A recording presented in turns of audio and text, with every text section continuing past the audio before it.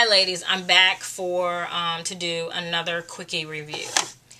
The next product I'm going to talk about is the Taliah Waajid Curly Curl Cream. And it says on the jar, let me show you what the jar looks like.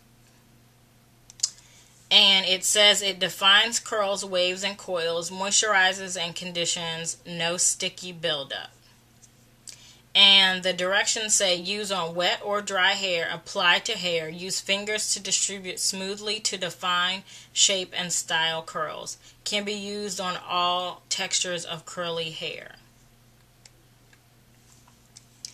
And let's see, the jar also describes itself as it says it's the Curly Curl Cream is a non-greasy herbal hair cream that revitalizes curls and eliminates frizz. Conditions and nourishes hair while adding shine and moisture. Holds hair and styles in place. Easily shampoos out with no buildup. Let's talk about the Curly Curl Cream. I've used about half of this jar. I don't know if you can tell, but I've used about half of this jar. It is a thick white cream. Okay. You know what I'm going to say about this? I'm going to reserve judgment on this one. And I'm going to tell you why.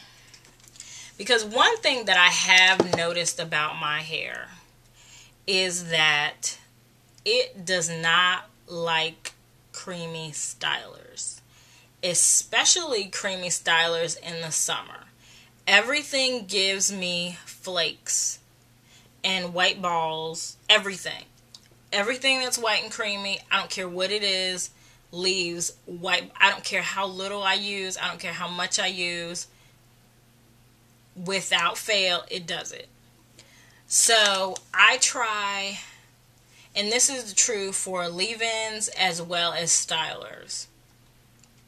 Now shampoos, conditioners, stuff that can be washed out, that doesn't give me a problem at all. But stylers and leave-ins that are creamy don't work in my hair. They all leave white balls, white flakes, all kinds of stuff in my hair. This was no different. I'm giving you my review, but I'm going to stop using this and I'm going to bring this out in the winter. And the reason why is because it made my hair extremely dull. It was almost like I had buildup in my hair.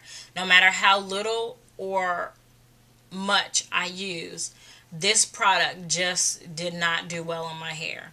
And I think partially it's because my hair, one, does not like creamy stylers and leave-ins. But I also think it's because this is not, I think this is way too moist. I need to use this product with nothing else. No moisturizer, no, even probably not even a leave-in. And so this product just doesn't, right now is not working in my hair. So what I'm going to do is, do I love this product? No.